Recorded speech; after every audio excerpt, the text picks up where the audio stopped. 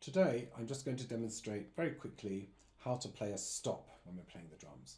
Sometimes the music wants us to stop playing the drums, that's why it's called a stop, with a little punctuation point that allows us to drop out and allows the music to breathe a little bit, and it can create a very good effect. It's the kind of thing you'll hear in a song like Mustang Sally. So, common thing to do, easy, just pick any eighth note beat, and what we're going to do is we're going to play the stop on the first beat of the 4-bar of a 4-bar phrase, just to practice this. Okay, and the stop I'm going to play is the hi-hat and the snare drum together, which gives us a sharp little punctuation. So when I'm playing the hi-hat, I'm going to do that. When I play the ride, I'm going to use a flam to create the stop.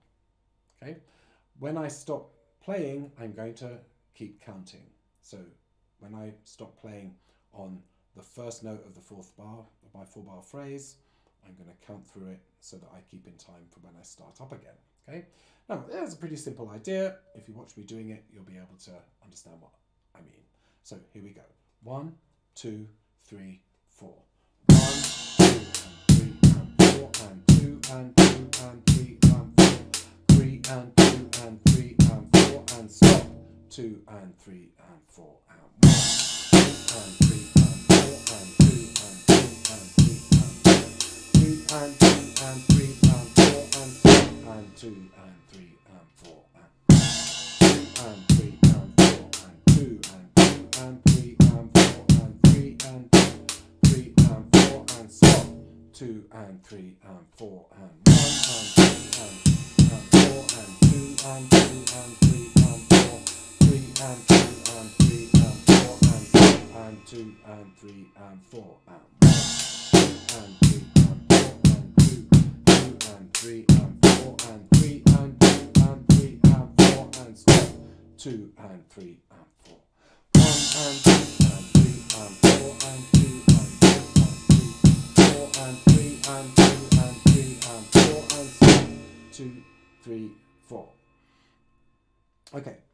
Since we need a nice short sound, these are not the only sounds you can make. You don't have to play a flam or play the hi-hat this way. One fairly common thing to do would be to play a choked crash sound. So you could go like this. And make sure you pinch the cymbal with your hand. That cuts the sound. If you want to play, say, snare and floor tom, you can muffle it with your hand like that to shorten the sound. If you play the 2 toms, sometimes maybe you need to muffle both of them with your hand, or you could play the bell of the cymbal, gives quite a good impact, and sometimes you want to play a stop and let the cymbal ring. It's not the rule that you have to always choke the sound. Maybe sometimes you play stops and you want a longer sound, but that's the basic idea. It's very, very important to remember to count through the stop. Now, once you get used to playing the stop, you can play a fill as well to bring yourself back in. And I'll just demonstrate this now with a simple fill, and then you can go away and practice this using any beats you're comfortable playing. Obviously stops don't always happen on the 1, but this is just a simple way of getting used to the idea. So here we go. I'm going to play a fill back in to my groove. 1, and 2, and 3, and 4, and 2, and 3, and 4, and 3, and 2, and 3, and 4, stop. 2,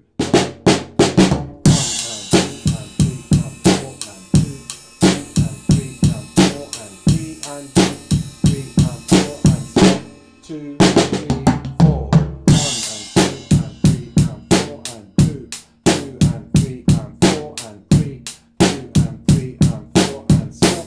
2, 1, 2, and 3, and 4, and 2, 2, and 3, and 4, and 3, and 2, and 3, and 4, and stop.